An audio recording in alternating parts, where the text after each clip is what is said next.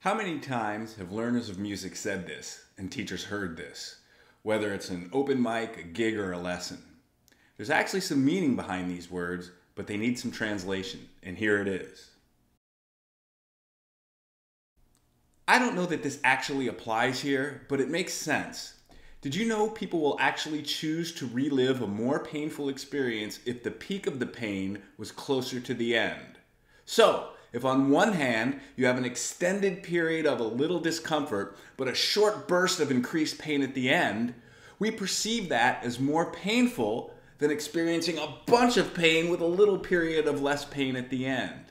There's something about our last impression that changes our perception even when it comes to physical pain. This is known as the peak end rule. This type of thing is elaborated to the hilt in researcher Daniel Kahnemen's excellent book, Thinking Fast and Slow. I think this may apply in our practice when, at the end of practicing a particular piece, we play it over and over. Finally, by the 10th or whatever try, we, in our fatigued, repetitive, just want to get it done state, play it acceptably well. That is, with a minimum of mistakes and avoiding some previous mistakes altogether. Of course, we had all of our previous errors and corrections fresh in our mind on the 10th try, and that isn't going to be the case in a lesson or performance. We'll have to pull it out of our memory cold on the spot and somehow hope for that 1 in 10 after many recent repetitions performance. But of course, we sound like 90% of the trials we played at home. Do we need a statistics lesson on this here? Oh, by the way, we will be way more anxious than we were at home. So that lucky 1 out of 10 try has an even lesser chance than 10% of happening. And it is this, I hope I get it right like sometimes in practice type of preparation that contributes to the anxiety as well. So no, overall we didn't play it better at home. Do we practice performing? That is to say, playing a song in its entirety without pause, then looking back to see what could be better? We may think we do, but many times we make little micro corrections just to be sure we could get that fingering, bowing, sticking pattern, whammy bar dive, whatever. You know what I mean? When we make a mistake and go back and sometimes just a fraction of a second, quickly get it right and move on. It really takes no appreciable time at all. It might add a few seconds to a 5-minute song. But guess what? You won't be able to do that in performance, which, if you've been doing what I just described, you have not practiced like a real performance at all. Playing all the way through without the option of taking a mulligan feels as foreign as a lunar landscape in this situation. And lucky you get to experience this for the first time in front of an audience or teacher. Yup, we couldn't play it better at home. This refers to where we start. Right before we go into our lesson or playing live somewhere, we don't practice, we warm up. And this makes sense. When practicing performing, even when we do it well without micro do-overs, we do so after much previous practice. We're warmed up on the song like an idling race car. Now, add to that as many attempts as we wish until we get it right, and we've got a recipe for disaster on performance day. Why? Because we won't be in the pole position at that time. Our, what I call, base level playing will come out when we're under pressure in real time with only one and one only attempt available to us. This represents how well we can access the memory for the movements and intentions we have stored in our long-term memory. It gets worse when we are no longer in our practice space and the context has changed and we get one shot to retrieve the memory in real time. When we play something over and over, we have access to the recent memory.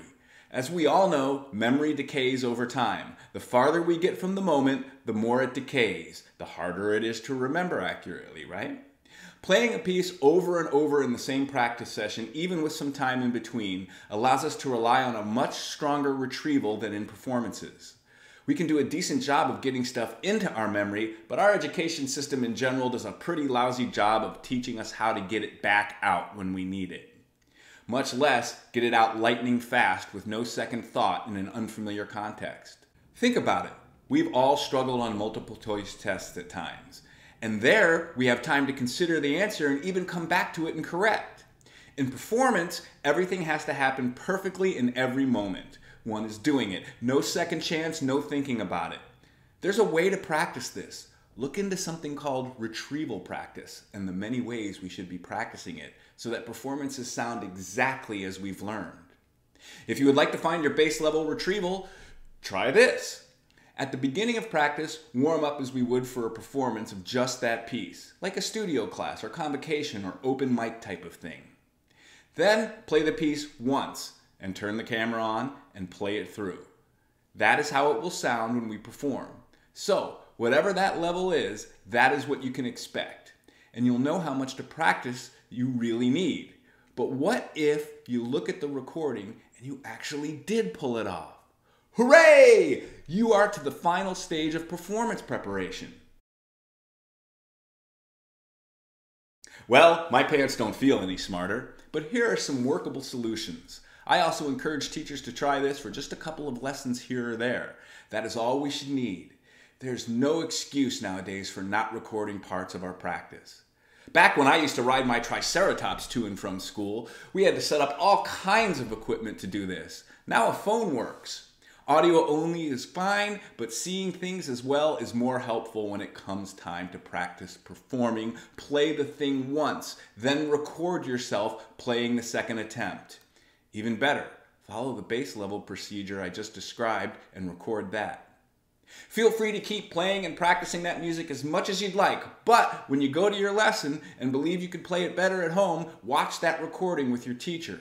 The teacher should be able to give you advice on how to proceed based on the recording and the performance you just gave. But what if the recording actually is way better? What is a teacher to do? Well then, my friend, you are at that wonderful junction at the end of learning a piece. You just need to rep the performance of it here and there. This is retrieval practice, and we are learning how to pull the information up from long-term memory lickety-split without any previous cue.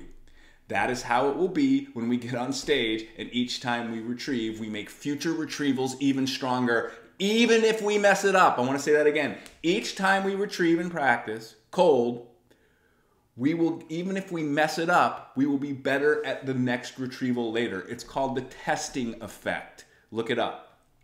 The good news is you've got it right.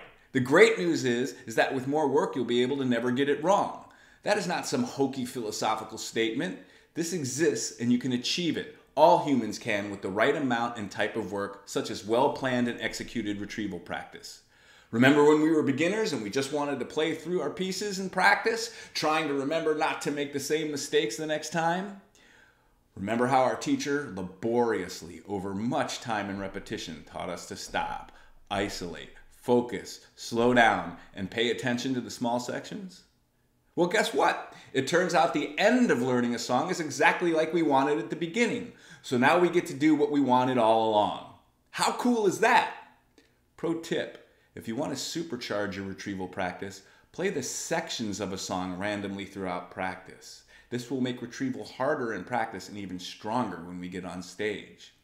For instance, play, if it's a folk song or a rock song or something, play the chorus at one point, and then a little bit later, play a verse, and then a little bit later, play the bridge or intro. If it's a classical piece, play the B section, then later on, play the D section, then the A section, out of order. Calling them up randomly. A quick note, what will more than likely happen when we first start recording is that it'll force a sobering assessment of the situation. The dreaded failure. Failure is great. It shows us how not to do something. Aren't you glad you're not going to do that again? Get to know your practice. It won't bite.